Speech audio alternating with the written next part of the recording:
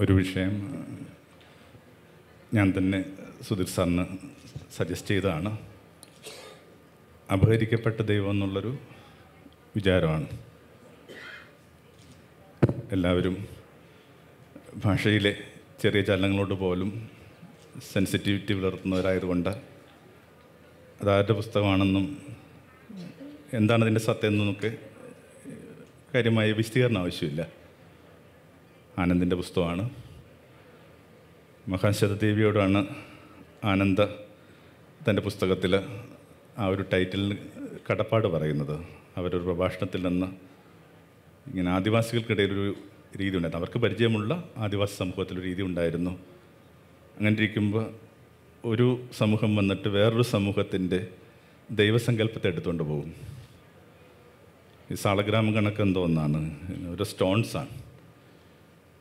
നമ്മൾ ഈ ഫെറ്റിഷ് എന്നൊക്കെ പറയുന്നൊരു വാക്കുണ്ട്. പിന്നീട് അത് ശരീര യോഗങ്ങളിലൊക്കെ അത് പിന്നീട് ഉപയോഗിക്കപ്പെടുന്നൊരു വാക്കാണ്. പക്ഷേ ഇത് ഒറിജിനലി ഒരു ഇനാനിമേറ്റായ ഒരു കാര്യത്തോട് നമ്മൾ പുലർത്തുന്ന ഒരു മാജിക്കൽ ട്രസ്റ്റാണ്. അപ്പം അങ്ങനെയുള്ള ഫെറ്റിഷ് എന്ന് വിശേഷിപ്പിക്കാവുന്ന ചില കാര്യങ്ങളുടെ അപഹരണമാണ് ആ പുസ്തകത്തിൻ്റെ ഒരു ബാക്ക് ഡ്രോപ്പ് എന്ന് പറയുന്നത്. പക്ഷേ ഞാനീ ശീർഷകം പരിചയപ്പെടുന്നത് ഞാൻ വേദപുസ്തകം വായിച്ച് തുടങ്ങിയ കാലം തൊട്ടാണ്. കാരണം വേദപുസ്തകത്തിൻ്റെ ഏകദേശം ഒടുവിലേക്ക് വരുന്ന, പുതിയ നിയമത്തിൻ്റെ അവസാനത്തിലേക്ക് വരുന്നൊരു ഭാഗം ഇങ്ങനെയാണ്. ഒരു സ്ത്രീയുടെ നിലവിളിയാണ്. യേശുവിനെ ഏറ്റവും സ്നേഹിച്ചിരുന്നൊരു സ്ത്രീയാണ് അവർ. മാഗ്ദലിലെ മേരി എന്നാണ് അവരുടെ പേര്. അവരുടെ നിലവിളി ഇങ്ങനെയാണ്: എൻ്റെ കർത്താവിനെ ആരോ അപഹരിച്ചു. ഒരു 10-15 വയസ്സൊക്കെ തൊട്ട് ഈ പുസ്തകം കുറച്ച് ശ്രദ്ധയോടെ വായിക്കാൻ തുടങ്ങിയ കാലം തൊട്ട് ആ നിലവിളി കൃത്യമായിട്ടിങ്ങനെ ഉള്ളിൽ കിടപ്പുണ്ട്. എൻ്റെ കർത്താവിനെ ആരോ അപഹരിച്ചു. ഇപ്പോൾ 12,000 വർഷം പഴക്കമുള്ളൊരു നിലവിളിയാണ് അത്. ഈ അപഹരിക്കപ്പെടുന്ന ദൈവം എന്ന് പറയുന്നത്. ചെറിയ പ്രായത്തിലൊക്കെ ഞാനതിനെ മനസ്സിലാക്കിയത് വളരെ പൊളിറ്റിക്കലായിട്ടാണ്. കാരണം യേശു പുലർത്തിയ ചില മുൻഗണനകളുണ്ടായിരുന്നു. അതിങ്ങനെ വിളിമ്പിൽ ജീവിച്ചിരുന്ന മനുഷ്യരോടുള്ള അയാളുടെ ഒരു അടുപ്പമായിരുന്നു. ലീസ്റ്റ് ലോസ്റ്റ് ലാസ്റ്റ് എന്നാണ് അതിങ്ങനെ ചുരുക്കി എഴുതുന്നത്. ഇങ്ങനെ ചെറിയവരും നിസ്സാരരും വൈകിയെത്തിയവരുമായ മനുഷ്യരോട് പുലർത്തിയൊരു മമത, അവരോട് അയാൾ പുലർത്തിയൊരു അഫിനിറ്റി ഉണ്ടായിരുന്നു. അതിങ്ങനെ ചോർന്നു പോയെന്ന് പറയുന്ന വളരെ പ്ലെയിനായിട്ടുള്ളൊരു പൊളിറ്റിക്കൽ സ്റ്റേറ്റ്മെൻറ്റായിട്ടാണ് ആ ഒരു ചെറുപ്പകാലത്തിൻ്റെയൊക്കെ നമ്മുടെ ഒരു ചിന്തയിലത് പതിഞ്ഞത്. എൻ്റെ കർത്താവിനെ ആരോ മോഷ്ടിച്ചു കൊണ്ടുപോയി. ദളിതരുടെ കർത്താവ്, തോറ്റവരുടെ കർത്താവൊക്കെ ഇങ്ങനെ മോഷ്ടിക്കപ്പെട്ടു. ഒരു 3 നൂറ്റാണ്ടോളം ഉള്ളൂ കർത്താവും അവരുമായിട്ടുള്ള അടുപ്പം. ഒരു 3 നൂറ്റാണ്ടൊക്കെ ആയി കഴിയുമ്പോൾ വലിയ അളവിൽ അവിശുദ്ധ രാഷ്ട്രീയ ബാന്ധവങ്ങളുണ്ടായി. ഇങ്ങനെ അധികാരം വളരെ ഭംഗിയായിട്ട് ഇതിലേക്ക് നുഴഞ്ഞു വരികയും അധികാരത്തെ വിശദീകരിക്കുമെന്ന് കരുതിയ സഭ അതിൻ്റെ കരുവായിട്ട് മാറുകയുമൊക്കെ ചെയ്തപ്പോൾ ആ ഒരു സ്ത്രീയുടെ നിലവിളിക്ക് കൃത്യമായ ഒരു പ്രൊഫറ്റിക്കായ ധ്വനിയുണ്ടായി. അങ്ങനെ എടുത്തു മാറ്റപ്പെട്ടു. ഈ പാവപ്പെട്ട ഇടറിയ മനുഷ്യൻ്റെയൊക്കെ അവസാനത്തെ അഭയത്തിൻ്റെ പേരാണ് ദൈവം എന്ന് പറയുന്നത്. അഭയം എന്ന് പറഞ്ഞ വാക്കിൻ്റെ അർത്ഥം ഇങ്ങനെ ഭയമില്ലായ്മയാണ്. ഒരുപക്ഷെ ഭാഷയിൽ നമ്മൾ അത്രയും ശ്രദ്ധിച്ച് ഉപയോഗിക്കുന്നില്ല. ഇങ്ങനെ അഭയം എന്ന് പറഞ്ഞ വാക്കിന് അർത്ഥമല്ല, ഒരു ഭയമില്ലാത്ത ഒരു ഇടത്തിൻ്റെ പേരാണ് അഭയം എന്ന് പറയുന്നത്. നിങ്ങൾ എന്തുമാത്രം ചെറിയവരായി മാറുന്നു അത്രയും നിങ്ങളുടെ ഭയത്തിൻ്റെ അളവ് വർദ്ധിച്ചുകൊണ്ടേയിരിക്കും. അതിങ്ങനെ ചെറിയ മനുഷ്യരുടെയും നിസ്സാര മനുഷ്യരുടെയും ഒക്കെ തലവരെയാണ് ഇങ്ങനെ അവരുടെ ഭയം. ഒരു മേലധികാരിയുടെ നോട്ടം പോലും, അയാളുടെ ചുമല് വെട്ടിക്കൽ പോലും, അല്ലെങ്കിൽ പുറകിൽ നിന്ന് ഒരാൾ നോക്കുന്നത് പോലും നമ്മളെ ഭയപ്പെടുത്തിക്കൊണ്ടിരിക്കും. അപ്പം അങ്ങനെ അഭയം എന്ന നിലയിൽ മനസ്സിലാക്കപ്പെട്ട ഒരു പദത്തിന് പിന്നീട് അതിനോട് സത്സന്ധത പുലർത്താൻ പറ്റാതെ പോയി. ഇതൊന്നിൻ്റെയും ആരുടെയും അഭയമായിട്ട് മാറിയില്ല. അത് വളരെ പ്ലെയിനായിട്ടുള്ള ഒരു വായനയാണ്. പക്ഷെ ഇതിന് കുറച്ചുകൂടി എന്ത് ചെയ്യുന്നുണ്ട്, ഒരു പോയറ്റിക്കലായൊരു വായന കൂടി സാധ്യമാണ് ഈ അപഹരിക്കപ്പെട്ട ദൈവം എന്ന് പറയുന്നത്. ആരൊക്കെയാണ് ഈ ദൈവാപഹരണത്തിൽ പങ്കാളിയായിട്ടുള്ളത്? അതിങ്ങനെ ഈ ഘടനയിൽ വിശ്വസിക്കുന്ന മനുഷ്യരാണ്. ആനന്ദ് എൻ്റെ പുസ്തകത്തിൽ പറയാനായിട്ട് ശ്രമിക്കുന്നത് ഈ നാടോടി മനുഷ്യരുടെ ദൈവസങ്കല്പങ്ങളെക്കുറിച്ചാണ്. അതിങ്ങനെ എന്തോ കുഴപ്പമോ കുറവോ ഉള്ള ദൈവസങ്കല്പമായിട്ട് മനുഷ്യൻ തെറ്റിദ്ധരിച്ച കാലത്തിനകത്ത് വലിയ അപരാധങ്ങളിലേക്ക് മാനവരാശി കൂപ്പുകുത്തി. ക്രിസ്ത്യാനിറ്റിയൊക്കെ ചെയ്ത ഏറ്റവും വലിയ അപരാധം അതായിരുന്നു. ഇങ്ങനെ ഒരു ധർമ്മം പറയാനായിട്ട് ലോകത്തുള്ള എല്ലാ മനുഷ്യർക്കും അവകാശമുണ്ട്. തങ്ങളെ മെച്ചപ്പെടുത്തുന്ന, തങ്ങളെ ശുദ്ധീകരിക്കുന്ന ഒരു ധർമ്മത്തെക്കുറിച്ച് പറയാനായിട്ട് അവകാശമുണ്ട്. ബുദ്ധിസം തൊട്ടൊക്കെ അതിൻ്റെ സമ്പ്രദായങ്ങൾ ആരംഭിക്കുകയാണ്. ധർമ്മത്തിന് വേണ്ടി പറയാൻ വേണ്ടി മാത്രം, അത് പറഞ്ഞു കൊടുക്കാൻ വേണ്ടി മാത്രം ഭിക്ഷുക്കളുണ്ടായി. പക്ഷെ അതിനകത്ത് സൂക്ഷിക്കാതെ പോയൊരു നിർദ്ദേശം യേശു പറഞ്ഞൊരു സൂചനയാണ്. എന്താണത്? നിങ്ങൾ പോകുന്നിടത്തൊക്കെ നിങ്ങൾക്ക് വിളമ്പിയത് ഭക്ഷിക്കുക. ഒരു ദേശത്തിൻ്റെ ഭക്ഷണമെന്ന് പറയുന്ന ആ ദേശത്തിൻ്റെ കൾച്ചറാണ്. അപ്പോൾ പോകുന്നിടത്തൊക്കെ ആ ഒരു സംസ്കാരത്തിന് അനുരൂപപ്പെടുകയും ആ സംസ്കാരത്തെ ആദരിച്ചും ചില സ്നേഹസംഭാഷണങ്ങളിൽ ഏർപ്പെടാമെന്ന് പറഞ്ഞ ലളിതമായൊരു ധർമ്മ വ്യാപനമാണ് വലിയ അഗ്രസീവ്നെസ്സിൽ അവസാനിക്കുന്നത്.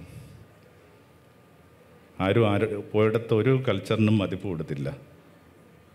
അതിൻ്റെ ഇങ്ങനെ ഭംഗികളെ മെഡിറ്റേറ്റ് ചെയ്തില്ല. നേരത്തെ പറഞ്ഞ കണക്ക് ഈ അബോർജിനോയൊക്കെ ആയിട്ട് ബന്ധപ്പെട്ട ചർച്ചയ്ക്കകത്ത് ഇങ്ങനെ ഒരു മിഷണറി പറയുന്നുണ്ട്, നിങ്ങൾ ഏർപ്പെടുന്ന കാര്യങ്ങൾ ഈ നേരത്തെ പറഞ്ഞ ഫെറ്റിഷാണ്. അപ്പോൾ അവർ പറഞ്ഞു ഫെറ്റിഷ് തന്നെയാണ്, അതിനിപ്പോൾ എന്താ കുഴപ്പം? അപ്പോൾ ഓൾറെഡി എന്ത് ചെയ്യുന്നുണ്ട്, കുറച്ചുകൂടി സംഘടിതമായ ചില മതസഞ്ചാരങ്ങൾക്ക് ഇത് കണക്കിങ്ങനെ ചിതറിപ്പോയ മനുഷ്യരുടെ ദൈവസങ്കല്പത്തിനകത്ത് അപാകത ഉണ്ടെന്ന് കാണുകയും ഒന്നെങ്കിൽ അവരെ കായികമായിട്ടോ അല്ലെങ്കിൽ അധികാരം കൊണ്ടോ ഇല്ലെങ്കിൽ കുറ്റബോധം കൊണ്ടോ ഒക്കെ അവർ അതിനെ ഇല്ലാതാക്കാനും ശ്രമിച്ചു. അതിനകത്തൊക്കെ നടന്നിട്ടുള്ള ഏറ്റവും ഭംഗിയുള്ളൊരു കാര്യം അടുത്ത കാലത്ത് പോപ്പ് ചെയ്തിട്ടുള്ളൊരു കാര്യമാണ്. പോപ്പിങ്ങനെ ആമസോൺ കൾച്ചറിൽ നിന്ന് ബന്ധപ്പെട്ടൊരു പ്രതീകത്തെ തൻ്റെ വത്തിക്കാൻ പരിസരത്തിലേക്ക് കൊണ്ടുവന്നു. പച്ചമാമ എന്ന് പറയുന്ന ഒരു ഫെർട്ടിലിറ്റി ഗോഡ് ദൈവസങ്കല്പം, ഉർവരതയുടെ ദൈവസങ്കല്പമാണ്. നഗ്നയായിട്ടുള്ള ഒരു ഗർഭിണിയായിട്ടുള്ള ഒരു ഐക്കണാണ് ഈ പറഞ്ഞ വാക്ക്. മദർ എർത്ത് എന്നൊക്കെ വേണമെങ്കിൽ അതിനെ ട്രാൻസ്ലേറ്റ് ചെയ്യാം. അപ്പം അതിങ്ങനെ കുറേ അധികം നൂറ്റാണ്ടുകൾ ഇത്തരം അഗ്രസീവായിട്ട് തങ്ങളുടെ ധർമ്മത്തെ പറയാനായിട്ട് വാദം തോൽപ്പിക്കാൻ വേണ്ടി മാത്രമെന്ന് ധരിച്ച മനുഷ്യരുടെ പ്രതിദാനം ചെയ്തുകൊണ്ട് അതിനുള്ളൊരു അനുതാപ ശുശ്രൂഷയായിരുന്നു. ഒരു ചെറിയൊരു ഗോത്രപ്രതീകത്തെ ഈ പറഞ്ഞ വത്തിക്കാനിലേക്ക് കൊണ്ടുവരികയും വൈകാതെ ഒരു 2 ദിവസത്തിനുള്ളിൽ ഇങ്ങനെ അടഞ്ഞുപോയ 2 ചെറുപ്പക്കാർ അകത്തുനിന്ന് ഇത്തരമുള്ള എല്ലാ തുറവുകൾക്കും കൊളുത്തിട്ട ഓടാമ്പലിട്ട 2 ചെറുപ്പക്കാർ അതിനെടുത്ത് ഇങ്ങനെ ടൈബ്രിക്സ് എന്ന് പറയുന്ന നദിയിൽ കൊണ്ടുപോയി, തൊട്ടടുത്തുകൂടി ഒഴുകുന്ന നദിയിൽ കൊണ്ടുപോയി ഒഴുക്കുകയും ചെയ്തു. അത് വലിയ ഒഫൻസായിട്ടാണ് അദ്ദേഹം മനസ്സിലാക്കുകയും അദ്ദേഹം തന്നെ ഇടപെട്ട് അതിനെ തിരിച്ച് കണ്ടെത്തുകയും വളരെ സോളമിനോടുകൂടി ഈ പച്ചമാമായി ഈ പറഞ്ഞ ദേവാലയത്തിലേക്ക് കൊണ്ടുവരികയും ചെയ്തു. ഒരുപക്ഷെ നമ്മളെ കണക്ക് വൈവിധ്യമാർന്ന കൾച്ചറിൽ ജീവിക്കുന്നവർക്ക്, നമ്മളെ കണക്ക് ഈ പറഞ്ഞ വിവിധ രാഗങ്ങളിൽ ജീവിക്കുന്നവർക്ക്, പോളിഫോണിയിൽ ജീവിക്കുന്നവർക്ക് ഇതിനകത്ത് വലിയൊരു സ്ട്രൈക്കിംഗ് ആയിട്ടുള്ളൊരു സംഭവം ഉണ്ടാവില്ല. പക്ഷെ അതിൻ്റെ ഒരു പൊതുവായ ധാരയുമായിട്ട് ബന്ധപ്പെട്ട് നിങ്ങൾക്ക് എന്തെങ്കിലും ഒരു ധാരണ ഉണ്ടെങ്കിൽ അതെന്തുമാത്രം ഇങ്ങനെ കൃത്യമായിട്ട് ചിട്ടയിൽ ജീവിക്കുന്ന ഒരു ഇടമാണെന്ന് മനസ്സിലാകുമ്പോഴാണ് നിങ്ങൾക്ക് എൻ്റെ വ്യത്യാസം മനസ്സിലാവുന്നത്. അപ്പോൾ ഈ ദൈവങ്ങളെ തിരിച്ചു പിടിക്കുക എന്ന് പറഞ്ഞൊരു സംഭവമുണ്ട്. പോകുന്നിടത്തൊക്കെ ഉള്ള ദൈവസങ്കല്പങ്ങൾ നിഷേധിച്ചാൽ മാത്രമേ നിങ്ങൾ ഇഷ്ടപ്പെടുകയോ ഒരുപക്ഷെ നിങ്ങളെ ശുദ്ധീകരിക്കുകയോ ചെയ്യുന്ന ദൈവസങ്കല്പങ്ങൾക്ക് പ്രസക്തി ഉണ്ടാകുമെന്ന് പറഞ്ഞൊരു സങ്കല്പത്തിൽ നിന്നാണ് എല്ലാ വിശുദ്ധയുദ്ധങ്ങളും ഉണ്ടായത്. അപ്പോൾ അങ്ങനൊരു പ്രശ്നമുണ്ട്. അതുകൊണ്ട് ഇങ്ങനെ വളരെ കൃത്യമായിട്ടിങ്ങനെ സർമണൈസ് ചെയ്ത് വഴിയിലൊക്കെ ഞാൻ പറയുന്നൊരു വാക്കാണ് ഇങ്ങനെ വിളമ്പിയത് ഭക്ഷിക്കുക എന്ന് പറയുന്നത്. വിളമ്പിയത് ഭക്ഷിക്കുക എന്ന് പറയുന്നത് ഈ സാംസ്കാരിക അനുരൂപണത്തിന് വേണ്ടിയിട്ടുള്ള ആദ്യത്തെ ക്ഷണമായിട്ടാണ് ഞാൻ മനസ്സിലാക്കുന്നത്. പോകുന്നിടത്തൊക്കെ ആ കൾച്ചറിനെ അക്സെപ്റ്റ് ചെയ്യുക, അഡാപ്റ്റ് ചെയ്യുക. എങ്ങനെയാണ് ഇതിനെ തിരിച്ചു പിടിക്കുക എന്നുള്ളതാണ്. അപഹരിക്കപ്പെട്ട ദൈവത്തെ തിരിച്ചു പിടിക്കുക എന്നുള്ളതാണ്. അതിങ്ങനെ ഒരു 3 വാക്കുകൾ ഒന്ന് ശ്രദ്ധയിൽ കൊണ്ടുവന്നിട്ട് ഒരു പക്ഷേ എനിക്ക് നൽകപ്പെട്ട സമയത്തേക്കാൾ ഇങ്ങനെ നേരത്തെ ഈ കാര്യങ്ങൾ അവസാനിപ്പിക്കാമെന്നാണ് ഞാൻ വിചാരിക്കുന്നത്. കാരണം വെറുതെ സൂചനകൾ മാത്രം മതി. അത്രയും വിവേകവും പ്രകാശവുമുള്ള ഒരു കേൾവിക്കാരെയാണ് പതിവ് കണക്ക് ഈ സന്ധ്യയിൽ എനിക്ക് കിട്ടിയിരിക്കുന്നത്. ഒരു കാര്യം നമ്മൾ മനസ്സിലാക്കേണ്ട, ഈ മനുഷ്യൻ എന്ന് പറഞ്ഞൊരു വാക്ക്, നമ്മളിപ്പോൾ പൊതുവെ പറയുന്നൊരു വാക്ക് എങ്ങനെയാണ്, man is A new invention. അത് വെറുതെ ഒന്ന് തലേ കിടന്നാൽ നല്ലതാണ്. ഈ മനുഷ്യൻ എന്ന് പറഞ്ഞ വാക്ക് പോലും ഒരു പുതിയ പദമാണ്. മനുഷ്യൻ ഇങ്ങനെ ഒത്തിരി വർഷങ്ങളൊക്കെ ആയിട്ട് ഈ നീലഗോളത്തിന് മീതെ ഉണ്ടായിരുന്നു. ആദ്യമൊക്കെ കുനിഞ്ഞും പിന്നെ നേരെ നിന്നുമൊക്കെ മനുഷ്യൻ്റെ ചരിത്രമുണ്ട്. പക്ഷേ ഈ മനുഷ്യൻ ഇന്ന് നമ്മൾ വിവക്ഷിക്കുന്ന മനുഷ്യൻ രൂപപ്പെട്ട അധികം കാലമായിട്ടില്ല. ഇന്ന് നമുക്ക് ഒരാളെക്കുറിച്ച് പറയാവുന്ന ഏറ്റവും കഠിനമായ ആരോപണം എന്താണ്? ഇയാളൊരു മനുഷ്യനാണോ? അതിനകത്ത് അയാളുടെ ശരീരത്തിനും മനസ്സിനും മീതെ നിങ്ങൾ 3 ആണികളും കൃത്യമായിട്ട് അടിക്കുകയാണ്. നിങ്ങളൊരു മനുഷ്യനാണോ? അപ്പോൾ മനുഷ്യൻ എന്ന് പറയുന്നതാണ് ഏറ്റവും വലിയ ഏകം. മനുഷ്യൻ എന്ന് പറയുന്ന പദം പലതിൻ്റെയും ടൊട്ടാലിറ്റിയാണ്. പക്ഷെ ആ മനുഷ്യൻ രൂപപ്പെട്ടിട്ട് വളരെ കുറച്ച് കാലമാകുന്നുള്ളൂ. Man is A new invention. French ഫിലോസഫറായ അദ്ദേഹമാണിത് പറയുന്നത്, മിഷൽ ആണിത് പറയുന്നത്, ഇങ്ങനെ ന്യൂ ഇൻവെൻഷൻ. അപ്പോൾ മനുഷ്യൻ തന്നെ ഒരു പുതിയ ഇൻവെൻഷനാണ്. മനുഷ്യൻ നമ്മൾ വിവക്ഷിക്കുന്ന പല കാര്യങ്ങളും ഇന്ന് പുതിയതായൊരു സങ്കല്പത്തിന് വേണ്ടി വിളിക്കുന്ന വാക്കാണ് മനുഷ്യൻ എന്ന് പറയുന്നത്. ഒരു ലളിതമായൊരു ഉദാഹരണം ചെന്നാൽ, കഴിഞ്ഞ ദിവസം റെസ്റ്റോറൻറ്റിൽ ഇരിക്കുമ്പോഴേക്കും കുറച്ച് നമ്മളെ പരിചയമുള്ളൊരു വ്യക്തി അദ്ദേഹം ഡ്രൈവറും കൂടി ഒരുമിച്ച് കയറി വരുന്നു, സംസാരിക്കുന്നു. തിരിഞ്ഞവർ പോകുമ്പോഴേക്കും നമ്മൾ ശ്രദ്ധിക്കുന്നുണ്ട്, ഈ പറഞ്ഞ വ്യക്തിയും ഇദ്ദേഹത്തിൻ്റെ ഡ്രൈവറും 2 ഇടത്തിലായിരിക്കുന്നു. ഇങ്ങനെ ഒരു കോർണറിൽ പോയിട്ട് ചെറുപ്പക്കാരനിരിക്കുന്നു, ഇയാളിങ്ങനെ കുറച്ചുകൂടി നടുക്കുള്ളൊരു പ്ലേസിലിരിക്കുന്നു. അപ്പോൾ റെസ്റ്റോറൻറ്റിൽ പോലും നിങ്ങൾ എവിടെ ഇരിക്കണം എന്നുള്ള കാര്യം നിശ്ചയിക്കപ്പെട്ടിരിക്കുന്ന ഒരിടത്തെ നിഷേധമായൊരു വാക്കാണ് ഈ മനുഷ്യൻ എന്ന് പറയുന്നത്. അതിനകത്തൊരു അപാകതയും ഒരു പക്ഷേ ശീലം കൊണ്ട്, ഇത് മോശം മനുഷ്യനാണെന്നല്ല നമ്മൾ പറയുന്നത്. ഈ പലതും ഇങ്ങനെ ശീലം കൊണ്ടും പരിചയം കൊണ്ടും സംഭവിക്കുന്ന കാര്യങ്ങളാണ്. ഒരിക്കലും എന്ത് ചെയ്യുന്നുണ്ട്, ഈ ആദ്യം പരാമർശിച്ച മനുഷ്യൻ അനുഭവിക്കുന്നില്ല, അത്രയും പോലും ഒരു പക്ഷേ ഈ കൂനിപ്പിടിച്ചിരിക്കുന്ന ചെറുപ്പക്കാരൻ അനുഭവിക്കുന്നില്ല. ചുരുക്കത്തിൽ നമ്മളിന്ന് മനുഷ്യനെ കൊണ്ട് അർത്ഥമാക്കുന്ന പദങ്ങൾ അതിങ്ങനെ ഫ്രഞ്ച് വിപ്ലവകാലത്ത് മുഴങ്ങിയ 3 വാക്കുകളാണ്. എന്താണ്? Liberty, equality, fraternity. ഇത് മാത്രമാണ് മനുഷ്യൻ, ഇത് മാത്രമാണ് മനുഷ്യൻ്റെ സ്വർഗം. നമ്മളെല്ലാ മതങ്ങളുമായിട്ട് ബന്ധപ്പെട്ട് നമുക്കുണ്ടായ ഏറ്റവും വലിയ തെറ്റിദ്ധാരണ എന്ന് പറയുന്നത്, നമ്മുടെ മതം ഇങ്ങനെ നമുക്കിങ്ങനെ ഒരു ട്രാൻസെൻഡൻസിലോട്ട് കയറാനായിട്ടുള്ള കോണിപ്പടിയായിട്ടാണ്. വാസ്തവത്തിൽ അങ്ങനെയല്ല ഒരു മതവും അതിൻ്റെ ആചാര്യനും പ്രോഫറ്റും പറഞ്ഞത്. നിങ്ങൾ സ്വർഗത്തെ തരുമെന്നുള്ളതല്ല, സ്വർഗം നിങ്ങളെ തേടുന്നുള്ളത് തന്നെയാണ്. എവിടെയോ സംഭവിക്കുന്ന, സമാന്തരമായിട്ട് സംഭവിക്കുന്ന ലോകമായിട്ടല്ല, നമ്മുടെ കാലത്തിൽ സംഭവിക്കേണ്ട ഒന്നായിട്ടൊക്കെയാണ് യേശു ഉൾപ്പെടെയുള്ള എല്ലാവരും അവരുടേതായ ഭാഷയിൽ പറയാനായിട്ട് ശ്രമിച്ചത്. എങ്ങനെയാണ് യേശു തൻ്റെ പ്രഭാഷണം ആരംഭിച്ചത്? The kingdom of God is at hand. ഞാൻ വിചാരിക്കുന്നു, ഇങ്ങനെ മറ്റ് കാര്യങ്ങൾ എന്തൊക്കെ യേശു പറഞ്ഞുള്ള കാര്യങ്ങൾ ഇങ്ങനെ ആ ഒരൊറ്റ വാക്കുകൊണ്ട് റദ്ദാക്കപ്പെടുകയാണ്, ഡിലീറ്റ് ചെയ്യപ്പെടുകയാണ്. ഈ ഒരൊറ്റ വാക്ക് മതി ഒരാൾക്കിങ്ങനെ മുമ്പോട്ട് പോകാനായിട്ട്. The kingdom of God is at hand. എൻ്റെ കൈക്കുമ്പിളുള്ള അനുഭവത്തിൻ്റെ പേരാണ് ദൈവരാജ്യം. അപ്പോൾ ദൈവിക സമ്പ്രദായമൊക്കെ ആയിട്ട് ബന്ധപ്പെട്ട് നിങ്ങൾ സങ്കല്പിക്കുന്ന എല്ലാ കാര്യങ്ങളും നമ്മൾ പാർക്കുന്ന കാലത്തിലേക്ക് വരുമെന്നുള്ള ഒരു വലിയ ഭാവനയുടെ പേരാണ് എല്ലാ തരത്തിലുള്ള മതധർമ്മം പറയാനായിട്ട് ശ്രമിക്കുന്നത്. അപ്പോൾ ആ മതധർമ്മത്തെയൊക്കെ ഇങ്ങനെ അപ്രസക്തമാക്കുന്ന രീതിയിൽ ഈ മാനവികത എന്ന് പറഞ്ഞൊരു കാര്യം പിടുത്തം കിട്ടാത്തൊരു കാലത്തിനകത്ത് ഈ മനുഷ്യൻ എന്ന് പറഞ്ഞ വാക്ക് പുതിയ വാക്കാണ്. അപ്പോൾ മനുഷ്യൻ പുതിയ പദമാണെങ്കിൽ ദൈവവും പുതിയ പദമാണ്. കാര്യം ഏതൊക്കെയോ കാലം തൊട്ടേ ഏതൊക്കെയോ രീതികളിൽ ഇത്തരം ഭാവനകൾ ഈ ഭൂമിക്ക് മീതെ ഉണ്ടായിരുന്നു. പക്ഷെ ഇന്ന് നമ്മൾ ദൈവമെന്ന് മനസ്സിലാക്കുന്ന പദം ഒരു പുതിയ ഭാവനയാണ്. ദൈവത്തിന് നവീകരണം ആവശ്യമുണ്ട്. അതിൻ്റെ ഏറ്റവും പോയറ്റിക്കായിട്ട് ഏറ്റവും ഫിലോസഫിക്കലായിട്ട് മനസ്സിലാക്കേണ്ട സ്റ്റേറ്റ്മെൻറ്റാണ് ഇത്. നിങ്ങളുടെ ദൈവം നവീകരണം ആവശ്യപ്പെടുന്നുണ്ട്. ഈ പുസ്തകത്തിനകത്ത് ആനന്ദ് പറയാൻ ശ്രമിക്കുന്ന ഒരു കാര്യം ഇതാണ്: പുതുക്കാത്തൊരു ദൈവം കുറേ കഴിയുമ്പോൾ ചെകുത്താനായിട്ട് മാറുമെന്ന് പറയുന്നു. അതിങ്ങനെ ഭയങ്കര ഹെവി സ്റ്റേറ്റ്മെൻറ്റാണ്. നിങ്ങൾ നിങ്ങളുടെ ദൈവത്തെ പുതുക്കിക്കൊണ്ടിരുന്നില്ലെങ്കിൽ കുറേ കഴിയുമ്പോൾ അത് വലിയ ചെകുത്താനായിട്ട് മാറും. അപ്പോൾ മനുഷ്യൻ നവീകരിക്കപ്പെടുന്നു എന്നതിൻ്റെ അർത്ഥം മനുഷ്യൻ്റെ ദൈവസങ്കല്പങ്ങൾ നവീകരിക്കപ്പെടുന്നത് മാത്രമാണ്. ആ നവീകരിക്കപ്പെട്ട ദൈവസങ്കല്പങ്ങളുടെ പങ്കാളിയാകാൻ തയ്യാറുണ്ടോ ഇല്ല എന്നുള്ളതാണ് പ്രശ്നം.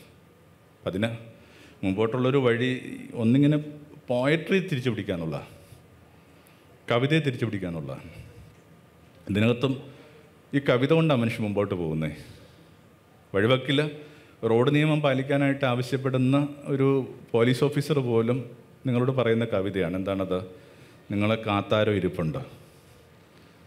അതതിൻ്റെ പ്രായോഗിക അർത്ഥത്തിൽ മനസ്സിലാക്കേണ്ട കാര്യമൊന്നുമില്ല. മിക്കവാറും നമ്മൾ തന്നെ വിളിച്ചാണ് അവരെ എണീപ്പിക്കുന്നത്. പക്ഷെ ആ ഒരു കവിത ഉള്ളത് കൊണ്ടാണ് നമ്മളിങ്ങനെ കോഷ്യസ് ആവുന്നത്. കവിത പോലെ ഭംഗിയുള്ളൊരു മീഡിയം വേറെയില്ല. പ്രോഫറ്റ്സ് ഉപയോഗിച്ചത് ഏറ്റവും വലിയ കവിതയായിരുന്നു. ഞാൻ ഇടയ്ക്ക് അവസരങ്ങൾ കിട്ടുമ്പോഴൊക്കെ പറയുന്നൊരു കാര്യമുണ്ട്. ഈ ദേശത്തെ ഏറ്റവും വലിയ കവിയുടെ പേര് ശ്രീനാരായണ ഗുരുദേവൻ എന്നാണ്. കുമാരനാശാൻ പോലും എൻ്റെ ഒരു പരിമിതമായൊരു ഒരു പാഠത്തിൽ നിന്ന് അല്ലെങ്കിൽ ഒരു വീണ്ടും വിചാരത്തിൽ എനിക്ക് മനസ്സിലാവുന്നത്, അദ്ദേഹം അരുൾ ചെയ്ത കാര്യങ്ങളുടെ ഇങ്ങനെ പൊട്ടും പൊടിയുമൊക്കെ ഭംഗിയുള്ളതാക്കി മാറ്റുക എന്നുള്ളതായിരുന്നു. ഗുരുവിനോളം വലിയ കവി ഈ ദേശത്തുണ്ടായിരുന്നിട്ടില്ല. ഇവരുടെ ഒരു പോയട്രി ഉണ്ട്. ആ പോയട്രി എപ്പോഴാണോ നമുക്ക് പിടുത്തം കിട്ടാതെ പോകുന്നത്, ആ ദിവസം തൊട്ട് നമ്മൾ ആചരിച്ചുകൊണ്ടിരിക്കുന്ന മതം ഇങ്ങനെ മരുഭൂമി പോലെ ഊഷ്ണവും വന്യവുമാവും. പിന്നെ ഉള്ളത് ഗദ്യമാണ്. ഈ ഗദ്യം സൃഷ്ടിക്കുന്ന ചട്ടങ്ങളാണ്. ഇപ്പം ഇസ്ലാം തന്നെ എടുക്കും. എന്ത് ഇങ്ങനെ ബൈ ഡിഫോൾട്ട് പ്രോഫറ്റ് എന്ന് പറയുന്നത് പോയറ്റാണ്. ആദ്യത്തെ അരുളപ്പാട് ഉണ്ടായതിന് ശേഷം അദ്ദേഹം അരുൾ ചെയ്യുന്ന കാര്യങ്ങളൊന്ന് വെറുതെ ശ്രദ്ധിച്ചോളൂ. തൻ്റെ കൂട്ടുകാരിയോട് പറയുന്നത് ഇങ്ങനെയാണ്, എന്നെ പൊതിയാനാണ് പറയുന്നത്, റാപ്പ് മീ. പ്രവാചകൻ അഭയത്തിന് വേണ്ടി ഇങ്ങനെ അവളുടെ വക്ഷസ്സിലോട്ട് ഇങ്ങനെ ചുരുങ്ങിപ്പോവുകയാണ്, റാപ്പ് മീ. അത്രയും കവിതയിലാണ് ഈ പുസ്തകം ആരംഭിക്കുന്നത്. അപ്പം ഏതെങ്കിലും ഒരു ഘട്ടത്തിൽ വെച്ച് ഈ കവിത ചോർന്നു പോയി കഴിയുമ്പോൾ എവിടെ വേണമെങ്കിലും പ്രശ്നങ്ങളുണ്ടാവും. വസ്തുവിൽ കവിതയുടെ പേരിൽ വലിയ ബുദ്ധിമുട്ടുള്ള കടന്നു പോയൊരു മതമെന്ന് പറഞ്ഞ ക്രിസ്ത്യാനിറ്റിയാണ്. നിങ്ങൾ ഈ ഒരുപക്ഷെ ലോകത്തെ ഏറ്റവും ബുദ്ധമതം കിടപിടിക്കുന്ന വിധത്തിൽ ഇങ്ങനെ അഗ്രസീവ് അല്ലാത്തൊരു സമൂഹമായിരുന്നു ഈ ആദിമ ക്രിസ്ത്യൻസ് എന്ന് പറയുന്നത്. അവരൊന്നിനോടും ഫൈറ്റ് ചെയ്തിട്ടില്ല. കാരണം അവരുടെ ഉള്ളിൽ ഒരു തരം മരണകാമന രൂപപ്പെട്ടു. പൗലോസൊക്കെ അത് എഴുതുന്ന കണക്കാണ്. ഇങ്ങനെ എൻ്റെ മുമ്പിൽ എപ്പോഴും രണ്ട് ചോയ്സ് ഉണ്ട്, മരിച്ച് നിന്നോടൊപ്പം ചേരണമോ അതോ ഇങ്ങനെ ശരീരത്തിൽ നിനക്ക് വേണ്ടി ഇങ്ങനെ സഞ്ചരിച്ചുകൊണ്ടിരിക്കണം എന്നുള്ള പ്രശ്നമായിരുന്നു അവരുടെ എല്ലാം. അപ്പോൾ ഈ മരണകാമന ഉള്ള മനുഷ്യർ ഭൂമിയിലെ ഏറ്റവും നിരുപദ്രവികളായ മനുഷ്യരാണ്. അവരൊന്നിനെയും റെസിസ്റ്റ് ചെയ്തില്ല. അപ്പം അങ്ങനെയൊക്കെ ഉണ്ടായിരുന്നൊരു മതം എന്തുമാത്രം ഒരു 3 നൂറ്റാണ്ടോളം കഠിനമായിട്ട് ഇങ്ങനെ വലിയ പീഡനങ്ങൾക്ക് വിധേയപ്പെട്ടു എന്നുള്ളതൊക്കെ നിങ്ങൾ ചരിത്രത്തിൽ നിന്ന് വായിച്ചെടുക്കുമ്പോൾ പിടുത്തം കിട്ടും. അതിന് കാരണം അവരുപയോഗിച്ചിരുന്ന പോയട്രിയാണ്. യേശു ഉപയോഗിച്ചിരുന്ന പോയട്രി അടുത്ത സമൂഹം ഉപയോഗിച്ച് തുടങ്ങുമ്പോഴേക്കും അത് വളരെ പെട്ടെന്ന് തെറ്റിദ്ധരിക്കപ്പെട്ടു. ഉദാഹരണത്തിനായിട്ട് യേശു പറയുന്നൊരു കാര്യം, എൻ്റെ രക്തം പാനം ചെയ്യുക, എൻ്റെ ശരീരം ഭക്ഷിക്കുക. അപ്പോൾ ഇവർക്കിങ്ങനെ ഒത്തുചേരലുണ്ടായിരുന്നു, രഹസ്യ സ്വഭാവമുള്ള ഒത്തുചേരലുകൾ. ഇപ്പോൾ ചാരന്മാർ പുറത്ത് നിൽക്കുകയാണ്, അകത്തിങ്ങനെ ഒരു ദീപത്തിൻ്റെ ഒരു ഇത്തിരി വെളിച്ചത്തിനകത്ത് എന്തോ ചില കാര്യങ്ങൾ നടക്കുന്നുണ്ട്. അപ്പോൾ അവരിങ്ങനെ ചെവി ഇങ്ങനെ ചേർത്ത് പിടിക്കുമ്പോൾ അവർ കേൾക്കുന്ന വാക്കിങ്ങനെയാണ്, എൻ്റെ രക്തം കുടിക്കുക, എൻ്റെ ഈ പറയുന്ന ശരീരം ഭക്ഷിക്കുക എന്നൊക്കെ പറയുന്നത്. അങ്ങനെ ഈ പെർട്ടിക്കുലർ സമൂഹം ആദ്യകാലത്ത് പരിഗണിക്കപ്പെട്ടത് നരഭോജികളായിട്ടാണ്. കവിത ഇങ്ങനെ അപകടകരവും വിവൽക്കരവും ഒക്കെ ആയിട്ട് മാറിക്കൊണ്ടിരിക്കുന്നൊരു സാഹചര്യത്തിൽ നിന്നാണ് ക്രിസ്ത്യാനിറ്റി രൂപപ്പെട്ടത്. അല്ലെങ്കിൽ ഇടയ്ക്കിടയ്ക്ക് യേശു പറയുന്നൊരു വാക്കുണ്ട്, ഞാൻ വന്നിരിക്കുന്ന ഭൂമി തീയിടാൻ വേണ്ടിയാണ്.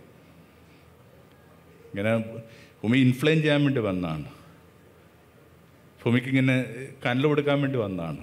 എനിക്ക് തോന്നുന്നു എന്തൊരു ഭംഗിയുള്ളൊരു കവിതയാണ്. പിന്നെ എന്തെങ്കിലും തരത്തിൽ നിങ്ങളെന്നെ കേൾക്കണമെങ്കിൽ പോലും എന്തെങ്കിലും ഒരു കനൽ ഇവിടെ വന്ന് വീണില്ലെങ്കിൽ നടക്കില്ല, എളുപ്പമല്ല. കാരണം അത്രയും വിരസമായൊരു സംഭാഷണത്തിലാണ് ഞാൻ ഏർപ്പെട്ടുകൊണ്ടിരിക്കുന്നത്. അപ്പോൾ ഒരു കനലില്ലാതെ ഒരു കാര്യം മുമ്പോട്ട് പോവില്ല. ഞാൻ ഭൂമി വന്നിരിക്കുന്ന തീയിടാൻ വേണ്ടിയാണ്.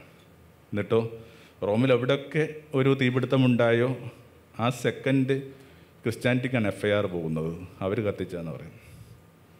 നിങ്ങൾക്ക് ഇന്ന് നോക്കുമ്പോൾ ഒരു കറുത്ത ഫലിതമായിട്ട് അനുഭവപ്പെടുന്നെങ്കിൽ പോലും ഈ കവിതയ്ക്ക് വേണ്ടി രക്തസാക്ഷിയായ സമൂഹം ഇത്. അതിനകത്തുനിന്ന് കവിത ചോർന്നു പോയതുകൊണ്ടാണ് ഇപ്പം നമ്മൾ ആചരിച്ചുകൊണ്ടിരിക്കുന്ന ഒരു ക്രിസ്ത്യാനിറ്റി നമ്മൾക്ക് ഭേദപ്പെട്ടൊരിടമായിട്ട് തോന്നാത്തത്. മനസ്സുകൊണ്ടെങ്കിലും അതിൻ്റെ കൂടെ പാർക്കുമ്പോൾ അതിനകത്തുനിന്ന് പുറത്ത് നിൽക്കുന്ന മനുഷ്യരാണ് ഇപ്പോഴും കൂടുതൽ അതിനകത്തുള്ളത്. അപ്പം അത് വലിയ പ്രശ്നമാണ് വാസ്തവത്തിൽ. ഇതിൻ്റെ കവിതയെ തിരിച്ചു പിടിക്കുക എന്നുള്ളതാണ്. പുണ്യഗ്രന്ഥങ്ങളെ കവിതയെ തിരിച്ചു പിടിക്കുക, വ്യാഖ്യാനമല്ല ഞാൻ അർത്ഥമാക്കുന്നത്. അപ്പോൾ വലിയ രീതിയിൽ വ്യാഖ്യാനങ്ങൾ വരുന്നുണ്ട്. എനിക്കൊന്ന് ഏറ്റവും കൂടുതൽ ഇപ്പോൾ വ്യാഖ്യാനങ്ങൾ വന്നുകൊണ്ടിരിക്കുന്ന മഹാഭാരതത്തിനാണ്. അതൊരു എനിക്ക് തോന്നുന്നത് എപ്പോഴും നമ്മുടെ ബോധത്തിൽ കിടക്കുന്ന ഒരു ഇത്തിരി ഫ്യൂഡലിസത്തിൻ്റെയൊക്കെ ഒരു പൊട്ടും പൊടിയും ഇനിയും ശുദ്ധീകരണം ആവശ്യമുണ്ടെന്ന് മാത്രമാണ്. വ്യാഖ്യാനങ്ങളിൽ കവിതയില്ല. വ്യാഖ്യാനങ്ങൾ ചോർന്നു പോകുന്നതാണ് കവിത എന്ന് പറയുന്നത്. കവിത ഈ കേട്ടുകൊണ്ടിരിക്കുന്ന 100 പേർക്കും 100ആണ്. അതിന് കൃത്യമായിട്ടൊരു സ്കെയിൽ നിങ്ങൾ നിശ്ചയിക്കുമ്പോൾ, കൃത്യമായ നിബന്ധനകൾ ഉണ്ടാകുമ്പോൾ, അത് വൃത്തം എന്ന് പറയുന്ന പോലും കവിതയുടെ ഭാഗമല്ലെന്നാണ് പറയുന്നത്. അത് കവിതയ്ക്കും ഗാനത്തിനും ഇടയിലുള്ള അകലം കുറക്കാൻ വേണ്ടി സംഭവിച്ചൊരു കാര്യമാണ്. കവിത ഇങ്ങനെ ഇൻസ്പയർ ചെയ്യുന്നതാണ്. അപ്പോൾ ഒന്നതിൻ്റെ പോയട്രിയെ തിരിച്ചു പിടിക്കുക എന്നുള്ളതാണ്. എന്തിൻ്റെയും പോയട്രി. അപ്പോൾ ഇതിനകത്ത് തന്നെ ആനന്ദ് പറഞ്ഞൊരു കാര്യമുണ്ട്. എൻ്റെ മുമ്പിൽ 3 വഴികളാണ് ഉള്ളത്. ഒന്നെങ്കിൽ ഈ യുക്തിവാദത്തിൻ്റെ വഴി, അല്ലെങ്കിൽ വിശ്വാസത്തിൻ്റെ വഴി. ഇതല്ലാതെ വേറൊരു ഭംഗിയുള്ള വഴി രൂപപ്പെടുന്നുണ്ടെന്നാണ് ഗണേശ് പറയുന്നത്. അതിനകത്തെ പ്രധാനപ്പെട്ടൊരു കഥാപാത്രത്തിൻ്റെ പേരാണ് ഗണേശ് എന്ന് പറയുന്നത്. ഇങ്ങനെ ലേഡിയായ കഥാപാത്രത്തിൻ്റെ പേര് നസീമ എന്നാണ്. നസീമയോട് പറയുന്നത് ഇങ്ങനെയുണ്ട്, 3ാമതൊരു വഴിയുണ്ട്. എന്താ 3ാമത്തെ വഴി എന്ന് പറയുന്നത്? പോയട്രിയുടെ വഴിയാണെന്ന് ഞാൻ പറയുന്നത്. ആ 3ാമത്തെ വഴിയിൽ ഏർപ്പെടുന്ന മനുഷ്യരാണ് ഈ സന്ധ്യയിൽ ഇവിടെ കൂടിയിരിക്കുന്നത്. അവർക്കിതൊക്കെ ഇങ്ങനെ അക്ഷരാർത്ഥത്തിലെടുക്കേണ്ട ബാധ്യതയില്ല. ഓരോന്നിനും കൃത്യമായിട്ട് ചട്ടങ്ങൾ പറയുന്ന അധികാരത്തിന് കുനിയേണ്ട കാര്യമില്ല. പക്ഷേ ഇതിനകത്ത് കവിത അക്സെപ്റ്റ് ചെയ്യുന്ന മനുഷ്യരാണ്. യുക്തിവാദത്തിന് പറ്റിപ്പോയ ഏറ്റവും വലിയ പ്രശ്നം അവർ ഈ കവിതയെ കണ്ടിട്ടില്ല. ഒരർത്ഥത്തിൽ അതൊരു മതത്തിൻ്റെ ഫിൽറ്ററിങ് പോയിൻ്റാണ് യുക്തിവാദം എന്ന് പറയുന്നത്. വാസ്തവത്തിൽ ഇന്നും ഈ ഒരു കാലത്തിലും എന്ത് ചെയ്യുന്നുണ്ട്, യുക്തിവാദം നിലനിൽക്കുന്നു പറയുന്നത് അതിൻ്റെ ഏറ്റവും പ്രൈമറിയായ കാര്യങ്ങളെ നേരിട്ടുകൊണ്ടാണ്. അതിൻ്റെ കവിതയല്ല, അതിൻ്റെ അന്തസ്സത്തെയല്ല. ഇന്ന കാര്യങ്ങൾ ഈ പുസ്തകത്തിനകത്തുണ്ട്, അതിനകത്ത് തെറ്റുണ്ട്, അത് ചരിത്രവുമായിട്ട് ഒത്തുപോകുന്നില്ല എന്ന് പറയുന്നതിനകത്തുള്ള പ്രശ്നം ആരംഭത്തിലൊരു താല്പര്യം തോന്നിയാൽ പോലും അതിൻ്റെ കവിത ചോർന്നു പോകുന്നുണ്ട്. ഇവിടെ തന്നെ യുക്തിവാദത്തിൻ്റെയൊക്കെ ഏറ്റവും പ്രധാനപ്പെട്ട വ്യക്തിയായിട്ട് കരുതുന്നൊരു വ്യക്തി, അദ്ദേഹം ഈ മതത്തെയോ ദൈവത്തെ നേരിടുന്നതിനകത്ത് ആർക്കാ ബുദ്ധിമുട്ടുള്ള ഒരു കുഴപ്പമില്ല. കാരണം പക്ഷെ കവിതയെ നേരിടുന്നതിനകത്ത് പ്രശ്നമുണ്ട്. ഞാൻ മനസ്സിലാക്കിയിടത്തോളം അദ്ദേഹം ഇങ്ങനെ യൂണിവേഴ്സിറ്റി കോളേജിൽ ഇംഗ്ലീഷ് അധ്യാപകനാണ്. അപ്പോൾ അത് വാസ്തവത്തിൽ പോയട്രിക്ക് നിരക്കാത്തൊരു സംഭവമാണ്. ബാക്കിയുള്ള എല്ലാ കാര്യങ്ങളും പറയുന്നതൊക്കെ ശരിയാന്നേ, പക്ഷേ ഈ പോയട്രിക്ക് നിരക്കാത്ത കാര്യങ്ങൾ പറയാൻ പാടില്ല. അപ്പോൾ പോയട്രി ചോർന്നു പോകുന്നൊരു മനുഷ്യനെ നമ്മൾ പേടിക്കണം. പോയട്രി തിരിച്ചു പിടിക്കും. വാംതെന്ന് പറയുന്നതല്ലേ, നിങ്ങൾ എടുത്തിരിക്കുമ്പോൾ എനിക്കൊരു ഊഷ്മളത അനുഭവപ്പെടുന്ന പറയുന്നൊരു സംഭവം, നിങ്ങൾ ഏത് തെർമോമീറ്റർ വെച്ച് അളക്കുന്നത്. ഇതിനകത്ത് പറയുന്നൊരു കാര്യമുണ്ട്, കണ്ണിൽ നോക്കിയിട്ട് നിൽക്കാൻ പറ്റുന്ന ഒരേ ഒരു സ്പീഷ്യസ് എന്ന് പറയുന്ന മനുഷ്യൻ മാത്രമുണ്ട്. വേറെ ഏതെങ്കിലും ഒരു സ്പീഷ്യസ് ഇങ്ങനെ എന്ത് ചെയ്യുന്നുണ്ട് സർ? ഏതെങ്കിലും ഒരു സ്പീഷ്യസ് ഈ തരത്തിൽ കണ്ണി നോക്കി നിൽക്കുന്നുണ്ടോ ലോകത്ത്?